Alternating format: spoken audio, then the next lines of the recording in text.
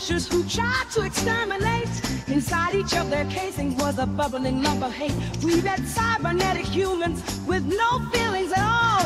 Warriors of the ice who stood over 7 feet tall. Bringing back, now we won't take less. If we stop on his travels, he'll be in a mess. The galaxy will fall to evil once more, with nightmarish monsters fighting a war.